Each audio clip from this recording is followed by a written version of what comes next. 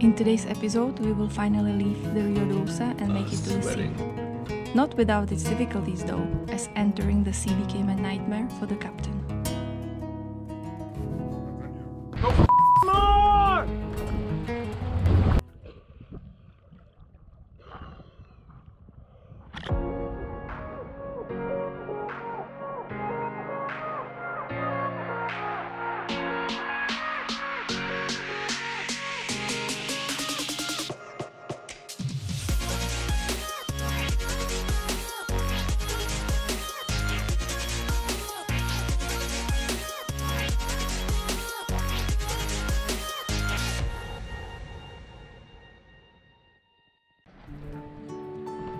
Same as a car or a house, every boat needs regular maintenance to look bright and shiny, to last longer and to be protected. It is exposed to hard conditions such as sunlight, rain and salt water. Our boat is made of fiberglass with a layer of gel coat on top. It needs to be polished and waxed. The weathered wood on the deck has a lot of exposure too, so it's good to clean, sand and stain it regularly. We have decided to hire a couple of local guys for this job. The labor is cheap in Guatemala and they know what they're doing.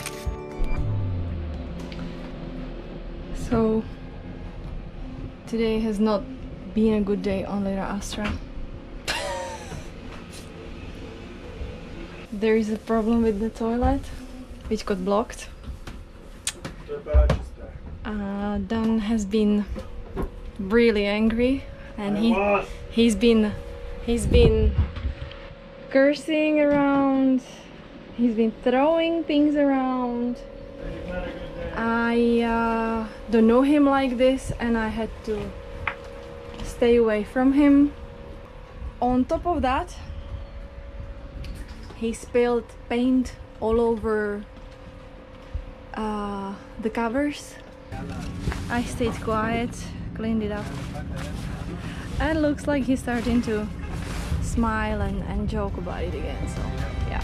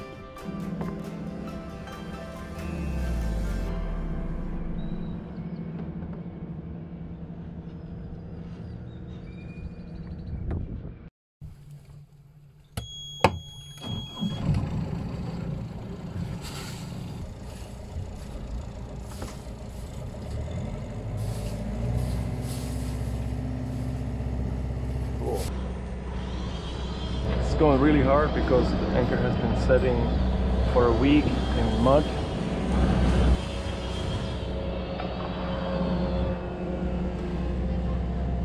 So we're going to be cleaning the anchor as we're sailing. Baby, tell me if the anchor is hitting the boat. We don't want it to hit the boat.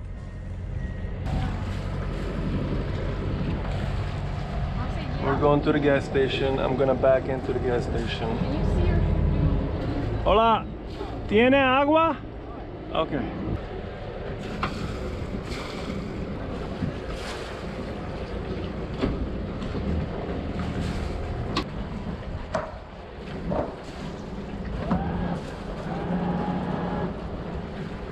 Oh, oops.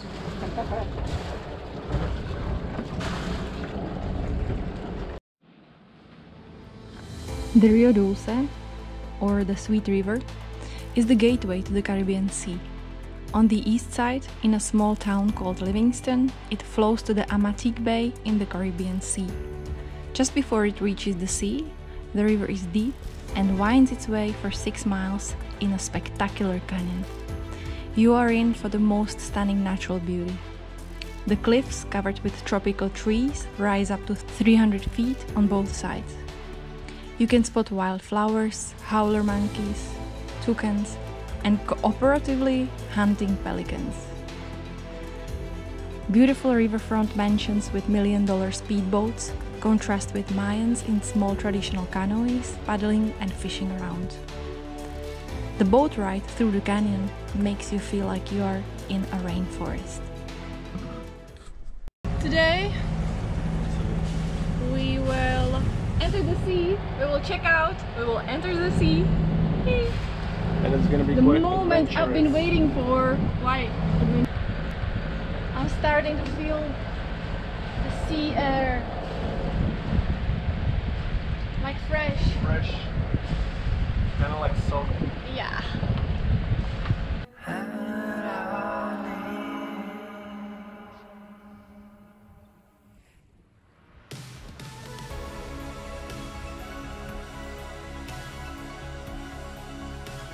Livingston lies at the mouth of Rio Dulce.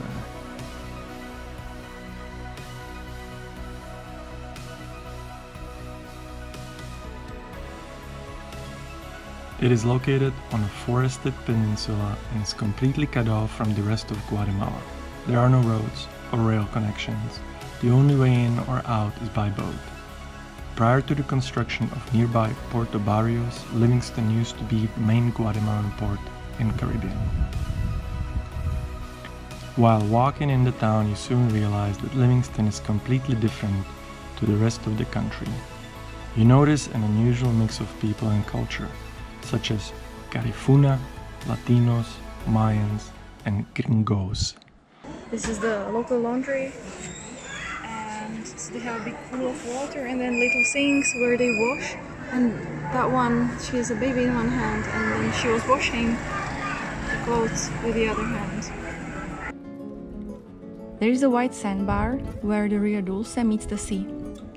The shallow spot is about 5.5 feet at low tide, so sailors with boats with bigger drafts have to wait for high tide if they want to cross the entrance without getting grounded in the mud. Since our draft is 2 meters or 6 feet, we had to hire a couple of local guides with towboats to pull us forward while leaning the boat to one side. So 2 boats are needed for this maneuver. One will pull us forward, while the second will lean us to one side. I feel the nervousness, nervosity.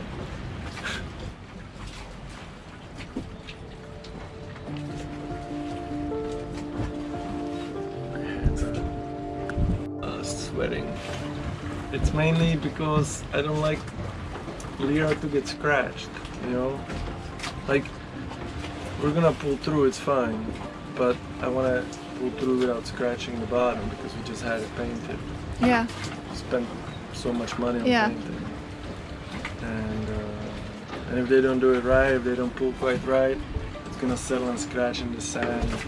The first time I did this, it was horrible. I was freaking out, I didn't know what to expect, and of course I had the wrong guys. They were just on this dinky boat and they were dragging me into the shallows. It was horrible. And how did it end? The Navy actually came out and You got stuck. Yeah.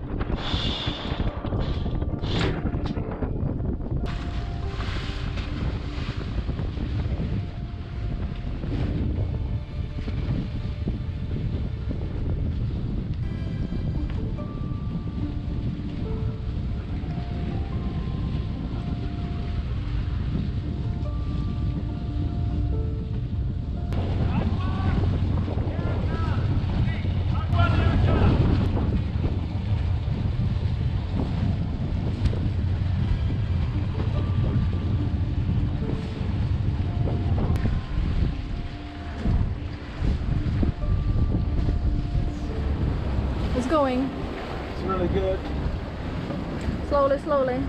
How do we know it's the end? I think he just knows the right path. Wow, maybe he won't need to bend us too much in the end. Maybe.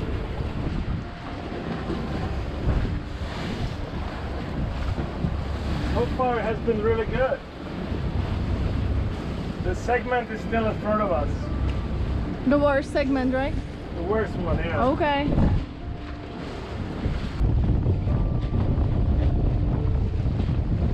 Hitting the ground. See it on the ground.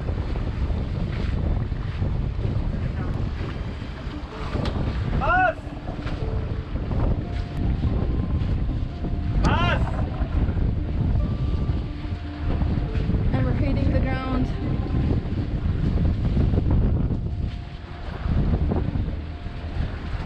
Us!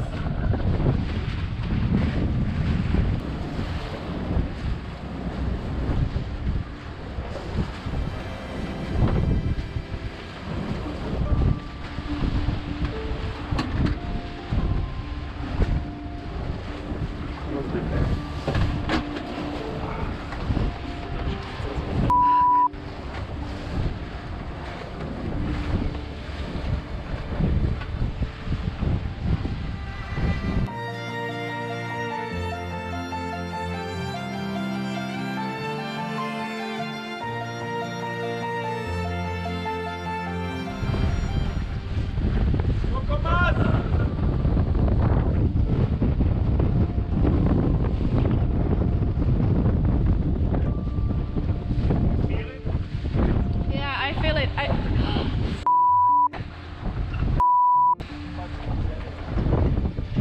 We're hitting the ground.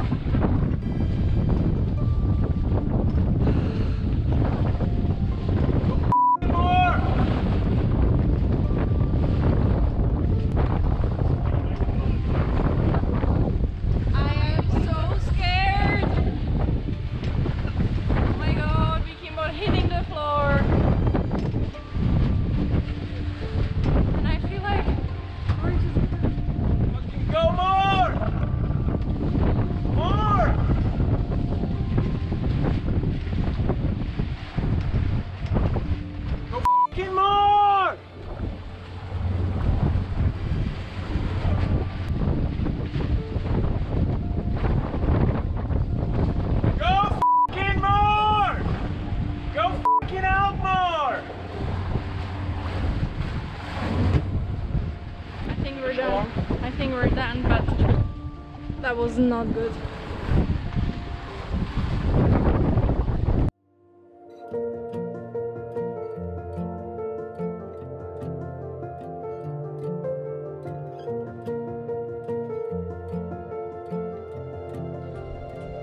Yet another adventure behind us. It didn't go as planned, and our newly painted keel got scratched. The captain was a bit disappointed, but hey, we managed and are ready for our upcoming journey.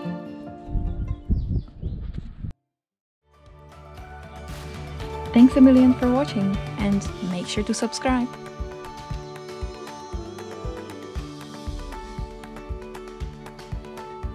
It's completely destroyed.